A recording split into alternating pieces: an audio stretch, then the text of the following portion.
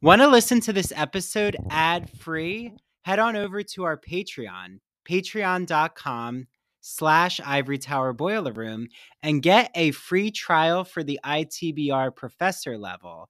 And you can actually watch this episode as a video episode as well. While you're at it, did you know that on Spotify, we now have a subscription service for $10 a month? You get access to all of our ad-free episodes plus any bonus episodes. So make sure that you rate, review, and follow the Ivory Tower Boiler Room. Make sure that you follow us on Instagram and TikTok at Ivory Tower Boiler Room. And follow Mary DePippi's show, True Crime in Academia, at True Crime in Academia. Thank you all for your support, and without further ado, here's today's episode.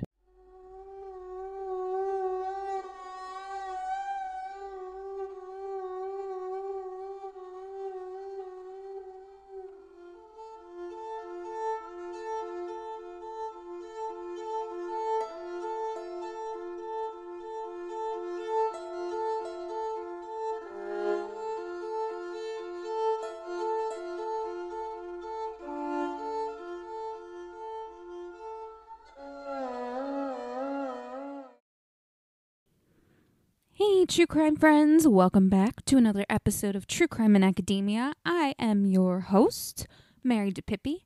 I hope you all have had a wonderful work week this week and are enjoying a relaxing weekend. I know I am. It has been this whole year has just been a shit show so far. We're only in March. But yeah, this week in particular was pretty hectic for me with work stuff. But yeah, so I'm just looking to relax and enjoy this weekend. And without any further ado, let's get into this news update, shall we? We have a couple stories that I really want to talk about. The first one being the disappearance, pretty much, of Kate Middleton. Obviously she's not officially, missing by any capacity, but why haven't we seen her since her abdominal surgery that she went to have done in early January? And hey, look, I'm not saying, because I don't feel like that I'm owed or that any of us are owed this information. Like I said, it's just a little concerning that we haven't seen her, and there really doesn't seem to be any sort of legitimate answer as to what's going on. So obviously, I don't know if any of you have heard some of these theories. The first one I feel like is the most popular. Some people think that maybe she got a BBL. Those things take a long time to recover from, and maybe she just underestimated, her healing time and when she'd be able to be out and about. Who knows? Again, it's not really our business, but it's interesting to think about. Another theory I've heard of is that the surgery was just more serious or more extensive than initially thought or believed. Which again, all of this is technically, like I've been saying, her own damn business.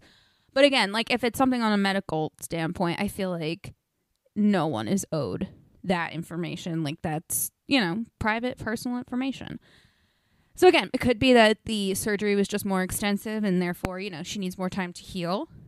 Another theory is that William's cheating on her, which this wouldn't be the first time we've heard rumors of him being unfaithful to her, which is William is so fucking ugly. He used to be so hot, but clearly karma has caught up with him. And we've all seen him. He looks like that. And his wife is Kate Middleton. She's gorgeous. So,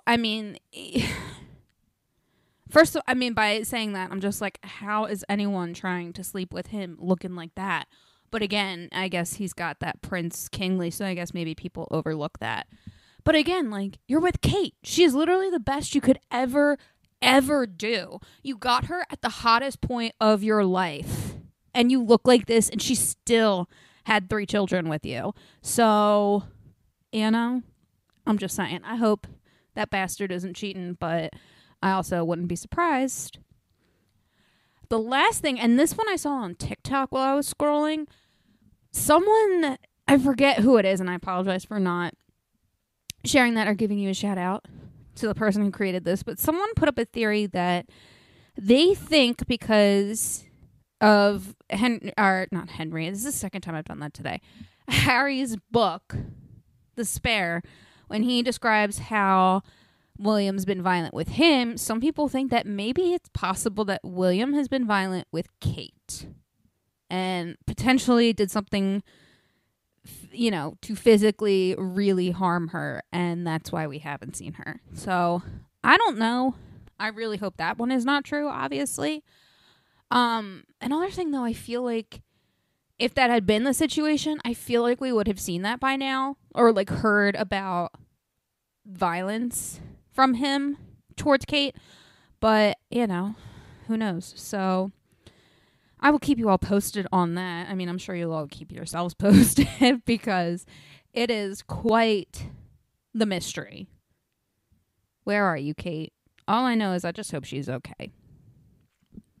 And lastly, for the news update, I kind of wanted to end on a high note, pun intended. And also just because we haven't had a fun news story in a while. But recently, the New Orleans Police Department headquarters has been infested with rats, which doesn't sound like news, but the fact that they infiltrated the evidence room and ate a bunch of weed and now are all high is. And also hilarious. I mean, part of me is like, I feel bad for those poor little guys, but also, I mean, what would you rather see? I mean, not even rather see, but like, what would you rather prefer, health and safety wise? For these rats to have gotten into the weed or for them to have gotten into the coke, because those poor little things definitely would have keeled over had they ate cocaine and not weed. But regardless, I think, I hate to be like, that's adorable that they did that. But I mean, the idea of seeing a bunch of little high rats, I think is kind of adorable in a way. I mean, again, it was self-inflicted, to be fair. But also, it's not like they know. But, I don't think PETA is going to sound the alarms for this. But, I hope there's video footage of it soon, to be honest. Because I would love to watch that. And just see, like, was it one? Or did they kind of just all go in and scatter and just each found their own bag? Like, I don't know. My morbid curiosity really wants to know.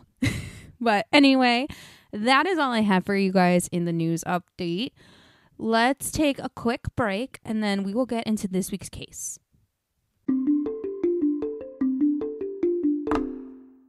Hi, this is Dr. Andrew Rimby, and when I'm not here on the podcast, I am consulting with small businesses, undergraduate students, graduate students, podcasters, and those in media.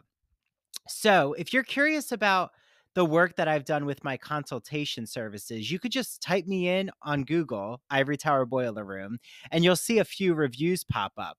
I've worked on college admission essays for undergraduate students. I've revamped and expanded a small business's social media marketing campaign right here in Port Jefferson, New York. And I've also worked on a graduate student's thesis for her physician assistant program. So if you want to seek me out or inquire about my consultation services, just email me. That's the easiest way to reach me at ivorytowerboilerroom@gmail.com. That's easy to remember. And 'tis the season for college admission essays, both undergraduate and graduate, thesis writing, dissertation writing. Do you want to create a podcast and you don't know where to begin? Media work, how to open a TikTok, how to start creating videos on TikTok, what to do with your Instagram. All of that I have done. So just reach out to me. Are you a fan of LGBTQ plus books, plays, movies, TV shows? Well, then I have the magazine for you. It's called The Gay and Lesbian Review. The GNLR is a bi-monthly magazine of history, culture, and politics that publishes essays in a wide range of disciplines, as well as a slew of reviews of books, plays, and movies. Each issue brings you consistently intelligent, lively, thought-provoking articles focused on a unifying theme, and it brings together the leading minds on the topic. So I just had on Dr. Richard Schneider Jr., the founder and editor-in-chief of the GNLR. For the GNLR's 30th anniversary, happy birthday, GNLR, Dr. Richard Schneider talked about their special volume called Outer Appearances, More Faces from the Annals of the GNLR, illustrations by Charles Heffling. They cover current LGBTQ artists such as Harvey Fierstein, Melissa Etheridge, Alan Cumming, James Whiteside, Alison Bechdel, and even David Sedaris, and of course, many others like Stephen Sondheim. There's even a supplemental issue that comes with your commemorative volume. And Andrew Halloran, the writer of Dancer from the Dance, he reviews a book called Morris about E.M. Forster's Morris, written by one of our ITBR guests, David Grevin. So we can't wait for you all to experience this beautiful 30th anniversary GNLR issue.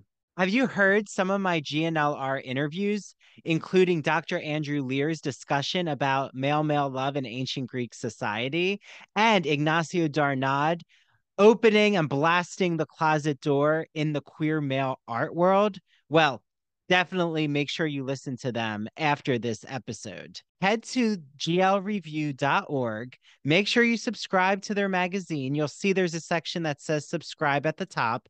Enter the promo code ITBR50.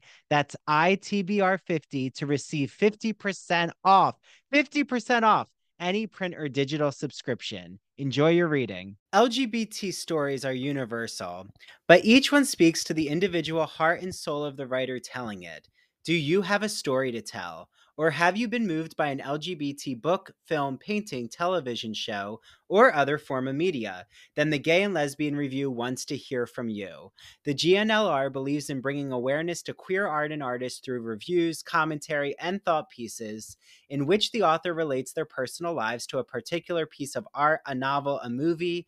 In addition to the print magazine, the GNLR also publishes articles on its blog. So you can see all of this on glreview.org. That's glreview.org. Remember, you get 50% off your subscription of the GL Review magazine when you use the promo code ITBR50. That's 50% off your print or digital subscription when you use promo code ITBR50. To learn more about submitting an article for the GNLR, visit their writer's guidelines. The link is located at the bottom of their homepage. And if you have any questions, email Stephen Hemrick. That's STEPHEN.HEMRICK at glreview.org. The GNLR and its readers can't wait to see what you have to say. So you've heard me gush about my friend Mandy Bengal's business called Mandy Made It. It is a cricket and crochet company. And as she says, especially for the kids at heart, which I think actually comes from Wizard of Oz. So I know that Mandy has made such beautiful items for Married to Pippi, for myself. I have a Hocus Pocus bed and breakfast sign that says Sanderson Bed and Breakfast in my living room. She's also made the poison apple from Snow White for me as a crocheted item. Recently, I gifted my boyfriend a crocheted ghost face bouquet that is just so gothically, hauntingly beautiful. She, I'm sure, can make you bunny rabbits, flowers, anything that you want for the spring season. She's making Pokemon items right now. So make sure you follow her at Mandy Made It, MANDEE Made It. And you'll see an example of all of the different items that she's been crafting right now. And because our Wicked Book Club is on April 7th at 4 p.m., I definitely know that she could make an Alphaba and Glinda item for you. So I'm going to actually reach out to her because I'd love to have my hands on an Alphaba or Wicked, Wizard of Oz Wicked collab item from Mandy Made It. And make sure you mention ITBR because she will gift you with a small free gift with your first order from Mandy Made It. Enjoy your crafts.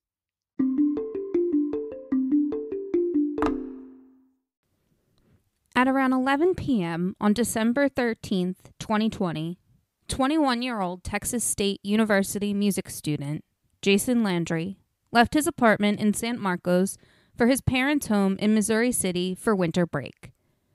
Now, despite the challenges of COVID, Jason actually had a good time at school. But sadly, Jason would never make it back to school, let alone even make it home that night.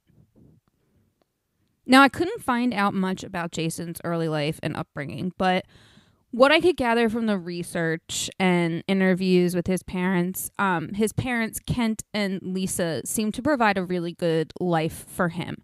Not necessarily like rich in the aspects of like money, but of like love and understanding.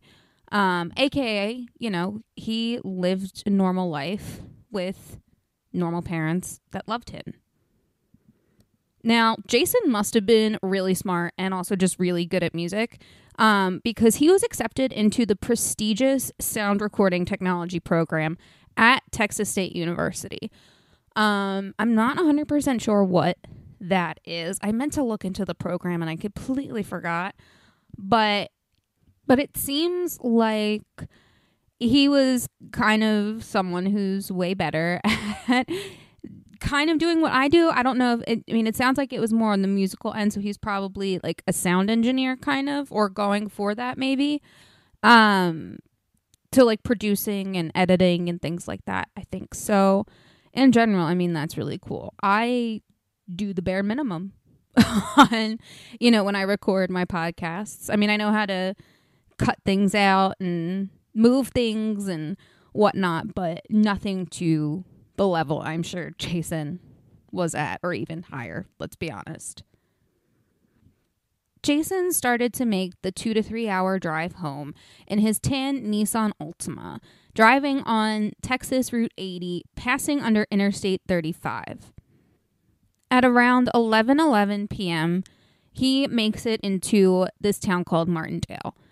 A few minutes later, he goes through Hackberry Street and then continues on to Austin Street towards Magnolia Avenue. Now, according to his phone records and his last movements on Waze and Snapchat, this is where his digital trail ends. I personally have never heard of Waze. Obviously, I know what Snapchat is. I'm not that old. But anyone out there, if you would like to write in the comments somewhere, let me know what this is, what Waze is, because I have no idea. Just out of curiosity, help a girl out. At around 12:30, a volunteer fireman who was driving by spotted Jason's car. It had been crashed into a tree and abandoned on the 2300 block of Salt Flat Road. There was no sign of Jason. Hi, this is Dr. Andrew Rimby, and I'm really excited to talk to you all about one of our ITBR sponsors, Broadview Press. Broadview Press is an independent academic publisher in the humanities that produces high-quality, pedagogically useful books for use in university and college classrooms. They publish mainly in English studies, writing, philosophy, and history. They are always publishing with an eye towards diversity, building a strong list of titles from women, people of color, and authors from other marginalized groups. If you haven't heard my Broadview Press interviews, you need to. Recently, I just had on Dr. Shannon Day, who talked about her book, Beyond the Binary, Thinking About Sex and Gender.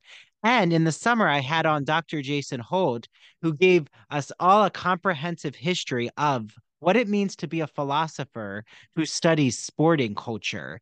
And of course, we went back to ancient Greek, literature, mythology, history, to look at the roots of athleticism. And last year, I had on Dr. Jeffrey Andrew Weinstock, who's actually going to be coming on the podcast soon to give his thoughts on the new Fall of the House of Usher Netflix series. He talked all about pop culture for beginners. And Broadview Press is offering an exclusive discount because of our sponsorship. So head to broadviewpress.com, where you're going to see such a wide range of literature. Use the code Ivory Tower, IVORYTOWER, for 20% off site-wide all of their books. Again, it's broadviewpress.com. Enjoy your reading.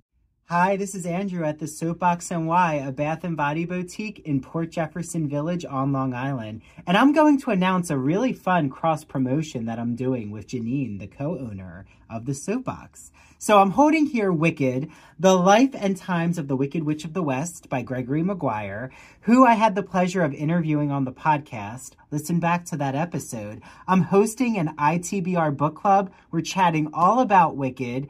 So join me on April 7th at 4 p.m. It's virtual, and you can be in your pajamas and be nice and cozy. And it's $4 to join. Go to @Ivory Tower Boiler Room and click the link in our bio to RSVP. So with Janine, I said, Janine, can you find a Team Glinda and a Team Alphaba Bath and Body product? She found them. So I'm definitely Team Alphaba. She's Team Glinda, unfortunately, or fortunately, because we want you all in the comments to say which team you're on. Hi there, I'm definitely Team Glinda, and the pink product I chose to show you is by Farmhouse Fresh, and it is their Watermelon Aid Silky Gelée Serum.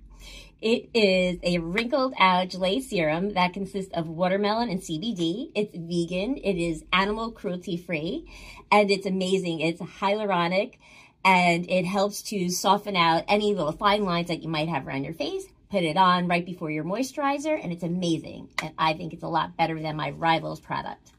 I don't know. Team Alphaba's product is by Finchberry. It is, of course, called Emerald, with a beautiful citrus and violet scent. I have to show you the bar. Look at all of these shades of Emerald. I think the Emerald City citizens would definitely use this in their shower. And the wizard, oh, well, he would be putting this gold everywhere. So I love Finchberry. They're a vegan-friendly and paraben-free company. So I don't know. Are you Team Glinda with the Watermelon Aid? Or are you Team Alphaba with the Emerald Soap? So are you Team Alphaba with Finchberry? Or are you Team Glinda with Farmhouse Fresh's Watermelon Aid? Did you hear that? I just heard a cyclone. And look what we have. It looks like we found the Wicked Witch of the East ruby red slippers. You can also get these beautiful Snoozies slippers at the Soapbox NY before Dorothy steals them, because she's a pesky little girl. Okay, let us know which team you're on. So you all know that I am such a fan of musical theater and classic movies. So I can't wait for you all to listen to one of my good friends' podcasts. It's called That Old Gay Classic Cinema, hosted by Christian Garcia. It's a podcast that looks at classic cinema films that we know and love. And he was inspired by Turner Classic Movies and The Great Movie Ride. Remember that amazing ride where the Wicked Witch of the West rose up in a burst of flame in Disney? That was one of my favorite rides. I'm so sad it closed. So while looking at classic films, Christian is so excited to look at it with a queer lens. And he brings on friends like myself to talk about all of these films. I was on the first episode when we discussed The Sound of Music. I've been on an episode of Alfred Hitchcock's Vertigo. He just released an episode about the Philadelphia Story. He's done Meet Me in St. Louis, Sweet Charity, Psycho, Mary Poppins, Hello, Dolly. He had on Down the Yellow Brick Road hosts and the Garland Gab hosts to talk about The Wizard of Oz. So make sure that you listen to That Old Gay Classic Cinema on Apple and Spotify, and follow him on TikTok and Instagram at That Old Gay Classic Cinema. Okay, start watching the classic movies and make sure you listen to Christian's podcasts.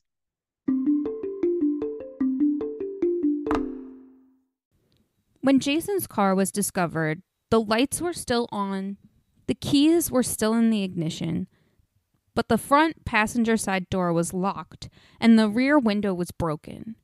Investigators on the scene believe that Landry crashed into a tree and barbed wire fence after overcorrecting on a gravel road and spun out.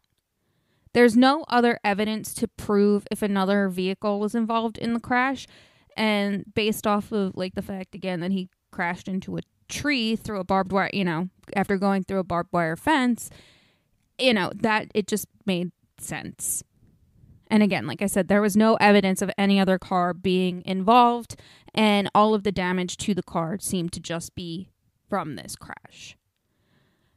However, though, the internal, like the inside of the car, was never actually investigated before being sent to the impound lot. Jason's parents, Kent and Lisa, wouldn't be notified until later that morning. Now, Jason's father, Kent, was the registered owner of the car. So because of that, he was notified when the car was impounded. He then arrived at the impound lot at around 5:30 a.m., when it opened pretty much, to get his son's car and kind of investigate, because Kent was actually a former defense attorney who became a pastor. So he is actually very familiar with, crime scene investigation and things of that nature. So inside the car, he starts looking around for clues, and between the driver's seat and the center console is Jason's phone. So he takes the phone. It doesn't seem like there's anything else really as that could be helpful to police. So he takes the phone and goes to the scene of the crash. Kent arrived about a half hour later and was honestly shocked and a little disturbed by what he saw. There were very few police, no investigators, and his son's belongings were strewn out across the road. He basically had to help them find clues, which, I mean, given everything that he had to is going through right now, in this moment, I can't fucking even. I'm sure he is trying to wrap his brain around what is happening just from the sheer shock of it all. I can't even imagine. And then, having to help them find clues is fucked up. So about 900 feet away from the crash, Kent finds his son's backpack, and he takes it to a trooper who then takes that in for evidence. Inside, they find just his laptop, his wallet that had a little bit of weed in it, which, it's whatever, and a video game console that he had in there, and just normal personal belongings. There, again, wasn't really much there.